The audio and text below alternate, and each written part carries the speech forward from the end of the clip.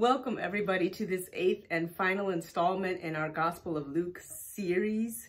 Today we're going to be in Luke chapter 22. And so I want to say this morning, aren't you glad that we serve a God of a second chance? And sometimes a third chance and a fourth chance as well, right?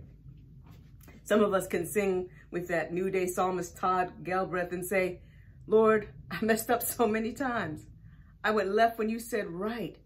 I'll understand if you want to let me go. But you held on to me and you wouldn't let me go, and you wouldn't let me go. I know our friend Peter in the text today is glad about that we serve a God of a second and third and sometimes fourth, fifth, sixth chance, because Peter messed up big time in the text we have today. He denied Jesus. He denied his community of faith, and then he denied Jesus again for a third time. In Mark's gospel, it said Peter even cursed that third time when he denied Jesus.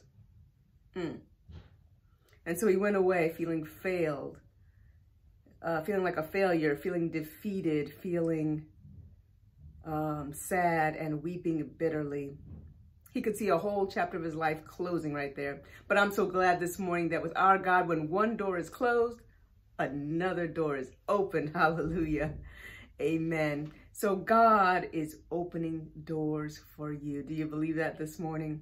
God is opening doors for you. And our title this morning, therefore, is Closing Doors, Opening Doors. Closing doors, opening doors. Let us pray.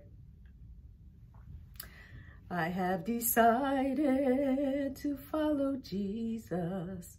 I have decided to follow Jesus. I have decided to follow Jesus. No turning back, no turning back. Nemekubali kumwata Yesu. Nemekubali kumwata Yesu.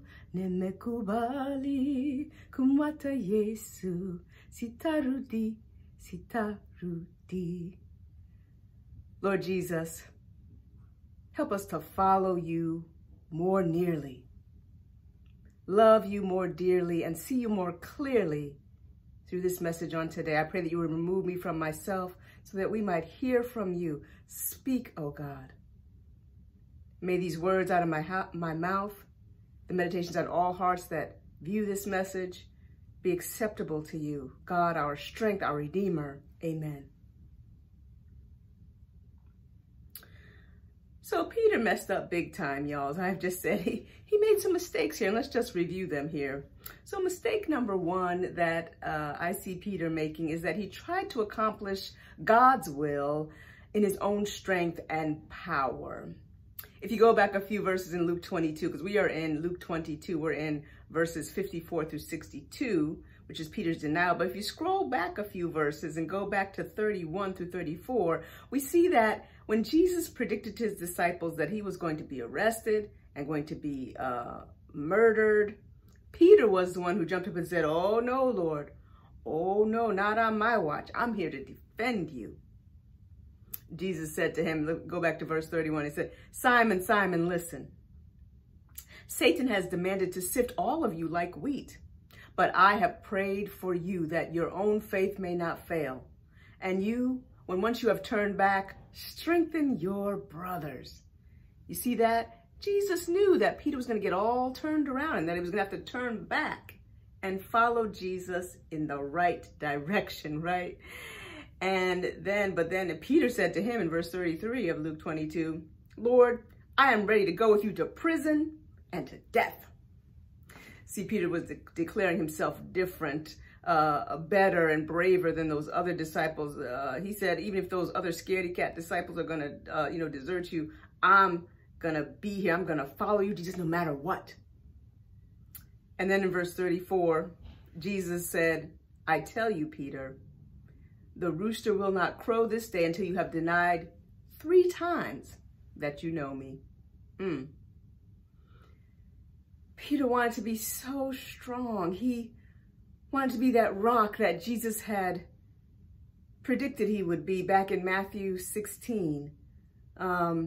If some of you recall that passage, that's where Jesus was on a boat with his disciples, and he asked his disciples, he said, do people say that I am? And they were given answers like, okay, maybe you're a prophet, you're like Jeremiah or Isaiah or something like that. And then Jesus asked his disciples, he said, but who do you say that I am? And that's when Peter, our boy, stepped up and said, I know the answer. You are the Messiah, Son of the living God. And Jesus affirmed that. He said, yes, Simon Peter. He called him Peter, which is Petros, which is Greek for rock. He said, yes, and upon this rock I will build my church, and the gates of hell will not prevail against it. So Peter, naturally he wanted to be so strong. He wanted to be the leader. He was ready to rumble with the sword, y'all. It says in the gospel text that when the angry mob came to arrest Jesus, all the disciples were there, and one of the disciples or someone in the crowd pulled out a sword and chopped off one of the Roman soldiers' ears. Now, most people assume that this was Peter because Peter is always the impetuous, passionate one. And so most believe that it was Peter who tried to defend Jesus. Peter in his flesh, with his sword, with his human strength, was ready to rumble. But Jesus had a better plan. And so Peter's first mistake was trying to make God's plan happen by his own might and his own strength. I dare say some of us have made this mistake ourselves. I don't know. I don't think I'm the only sinner right there, or Peter's the only one. So we try to make it happen when God says, no, that's not how we're going to get there from here. But some of us insist, and we strive and we strive and we push against a door that is closed. It's done. Can I get a witness in here? Anybody ever tried to get God's will done your way and it was a big mistake? Anybody? So that was Peter's first mistake. He tried to make God's will come to fruition his own way and his own time. Mistake number 2 was that then Peter kind of backed off from Jesus, right? He tried to keep a safe distance. If you look at verse 54 of our text in Luke 22, it says, after they arrested Jesus, they led him away and brought him to a high priest's house, the high priest's house. And then it continues on in verse 54 to say, Peter followed from a distance. From a distance. You see that? He tried to follow at a distance. After the arrest scene, and Jesus saying, okay, that's enough with all these swords, and putting the man's ear back on, all of the other disciples scattered, except John and the women, according to John's Gospel, except them. So they stayed close to Jesus, and Peter was kind of staying close. So all the others denied and were scattered. John and the women were staying close, but Peter was kind of right in the middle right there. He stayed a little bit distant. And so Peter was kind of in a lukewarm position. And we know Jesus doesn't like lukewarm, right? He followed at a distance. And Peter was alone. His bravado just fell away. Look at verse 55 of our text. It says, when they lit a fire in the middle of the courtyard. In other words, the courtyard was outside the high priest's house. And the horrible trial was going on inside the house. So when they lit a fire in the middle of the courtyard and sat down, Peter sat among them. You see, he didn't go in. So Peter wasn't in the high priest. He was at a distance out in the courtyard. Peter tried to follow Jesus right up to Golgotha, but he failed because he started to consider probably his own personal safety. Anybody here ever tried to play it safe with God because of your own personal safety? Am I the only sinner that's listening here right now? God was telling you to take a risk, to take a leap of faith, but you were too scared. So you stayed back, you pulled back. See, you can't play it safe once you've decided to follow Jesus, right? I like how Christian rapper Andy Mineo put it. He put it like this. He said, my God good, but he's not safe now.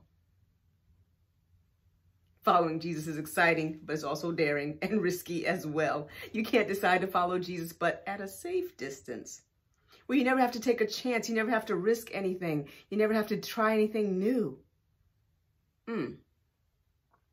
I tried that. I'm a living witness. Some of you are witnesses as well. I tried that when I was coming out of my career in architecture. I was trying to hold onto that doorknob to keep that door a little open as I reached forward into the ministry, trying to hold that door open. God told me to let go. And when I let it go, the other door started opening. It was painful, friends, because even my husband looked at me and said, "You quitting your job in architecture? Well, how are we going to pay the mortgage?" Yeah. So, and we almost got foreclosed on there because we could not pay the mortgage. I'm telling you, God is good. When one door is closed, another door is open. Sometimes many doors are open. Oh, friends, aren't you glad we serve a God of a second chance? Daily walking close with Jesus is not going to be comfortable or safe. So if your Christian life is too comfortable and too safe, you might want to check the distance, see how far you are from the Lord. Amen. So Peter's first mistake was that he was trying to do everything in his human strength and his own human power. The second mistake was that he tried to follow at a safe distance, right? The third mistake was his denial. The 3 denials. You can't confess Jesus 1 minute and then deny Jesus the next minute. So in verse 56, it says, "Then a servant girl saw Peter sitting by the firelight." You see that? Peter was nice and cozy there by the nice warm firelight, keeping himself safe, right? She stared at him and said, "This man was with him too." But Peter denied it, saying, "Woman, I don't know him." See, that was the first denial. I don't even know Jesus. He denied Jesus. And then the text goes on in 58 to say, a little while later, someone else saw him and said, "You are one of them too." But Peter said, "Man, I am not." So here, Peter not only denied Jesus the first time, but then he denied the whole fellowship, the whole crew that he had been traveling with for like 3 years now. I don't know them either. I'm not part of them. He closed the door on community. I'm not connected with them. An hour later, it says in verse 59, someone else insisted, "This man must have been with him because he is a Galilean too." Peter responded, "Man, I don't know what you're talking about." The third denial. And then in verse 60 of our text in Luke 22, it goes on to say, at that very moment, while he was still speaking, a rooster crowed. The Lord turned and looked straight at Peter. And Peter remembered the Lord's word, before a rooster crows today, you will deny me 3 times. See, Peter's heart had been ready for revolution with the sword in his own power, in his own will, and he was still striving for this worldly plan in his human power, but God had a different plan. And when Jesus looked right at Peter, I think that's when Peter realized that his plan was not going to work. Have you ever been caught dead wrong and you knew Jesus was looking right at you? Friends, if you've never had Jesus look right at you, right into your soul, you might want to check yourself and make sure you're in the faith. You might want to examine yourself and make sure you're saved. There's good news, however. There's always good news with Jesus, right? So I believe that Jesus could not have been looking at Peter with disappointment. Because someone can only, now see, I wasn't there, but someone can only disappoint you if they do something that you weren't expecting them to do, right? And so Jesus had already predicted that Peter was going to deny him. So he could not have been surprised or even saddened or shocked by it, because he had already said it. So I think it could not have been a look of disappointment. Also, and again, I wasn't there, and the Bible doesn't say what the look was about, so I can't say definitively, but I doubt that this look was a look of condemnation either. I really doubt it. Why do I doubt it? Because all along the way of this sordid trial, this horrific and illegal execution, Jesus was caring for everybody else, tenderly and with compassion for them, whilst he was the one who was suffering. Jesus is so amazing, friends. He wept for Jerusalem. He put the Roman soldier's ear back on and healed him. He spoke with the women who were wailing along the Via Dolorosa and comforted them. He prayed for forgiveness for his torturers, even as they were torturing him. He cared for the thief on the cross next to him, that he would want it to be remembered, that he didn't want his life to end up amounting to nothing. Jesus promised he would be in paradise, and those are just the ones recorded in Luke. Jesus proved what Paul wrote later in Romans chapter 8:1. There is therefore no condemnation when we're following Jesus. No condemnation. But there is, however, correction. Amen. There is correction, and it's very humbling when the Lord has to correct you in love and looks right at you. Have you ever had Jesus look right at you and correct you?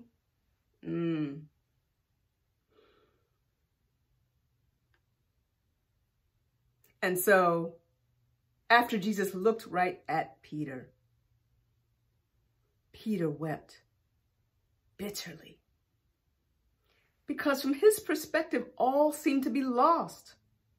He had put all his strength, all his human resolve into defending Jesus, but it failed. And failure hurts. It stings. It feels bitter. It feels bad. Peter must have felt like a real punk too, y'all. Because a servant girl called him out and he denied. He denied his whole team, his leader, to save his own hide. And so I wasn't there, but I'm wondering. I'm wondering if the look made Peter weep bitterly because he just didn't understand it. Maybe he just couldn't understand how somebody could look at him with love, with compassion, with forgiveness, even when he was messing up so bad. Can anybody relate? Lord, I messed up so many times. I went left when you told me to go right. I'll understand if you want to let me go.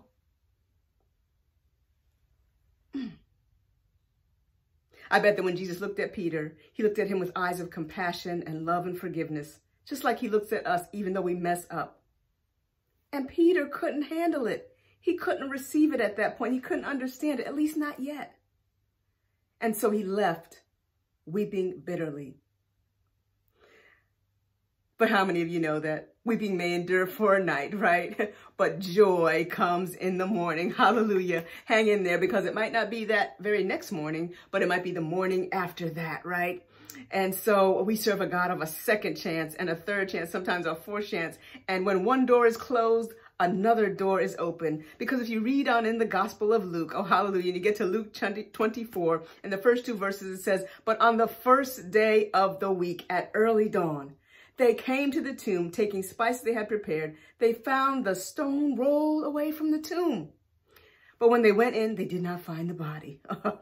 This was the morning after, the next morning after the bitter weeping. And guess what? The door was wide open, friends. And when the women went back and told the disciples, they didn't believe it. But Peter, it says, Peter got up and ran to the tomb. He stooped down, looking in, and he saw the linen cloths by themselves. And then he went home amazed at what had happened. Y'all, Peter ran to the tomb. You see, in that day, men did not run. It was considered undignified. And so, because they wore these long garbs, it was considered undignified. Running was something that children did. Running was something that women did as they ran after children. And so Peter ran. He didn't care anymore what anybody thought. He didn't care anymore what anybody would say to him. He ran to see for himself. And Peter ran right through that open door that was at the tomb. Can you see yourself running through that open door? Because God is opening doors for you. Jesus opened the door to impossibility by raising up from the grave. He's alive. The doors have been closed for Peter. Gone was the day of him doing things in his own strength and his own might. Can you hear that door closing? Slam that door. Gone was the day of him playing it safe with Jesus. Close that door. Gone was the day of him denying Jesus, even if it meant his own death. That door closed when Peter went running through that open door at the tomb. And the tomb had a big, impossible stone door, but even that door was opened. When those doors closed, Peter's life opened up to the impossibilities that Jesus had declared over him before. And Jesus has declared over you impossibilities that you don't think are possible because you can't accomplish them in your own strength and you can't accomplish them in the way that you're trying to do it. But you need to go through that open door that God has opened. Close that old door, friend. Let it go and let Jesus open you up to new impossibilities. Amen. Amen.